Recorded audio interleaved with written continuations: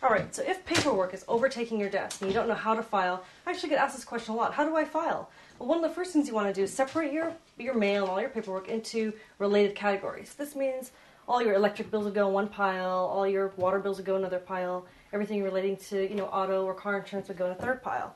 And then what I would do is I would take folders and just label them. At the top, it would say something like car papers.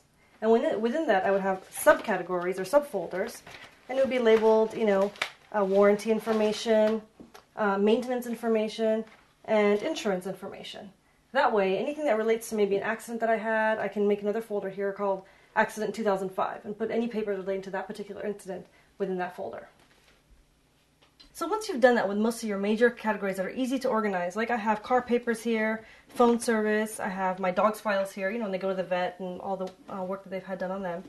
I also have these random papers laying around, like maybe a paper for jury duty or a receipt for a ticket I paid off or something like that. What I'll do in that case is I'll make a file called reference, and I label this one reference 1.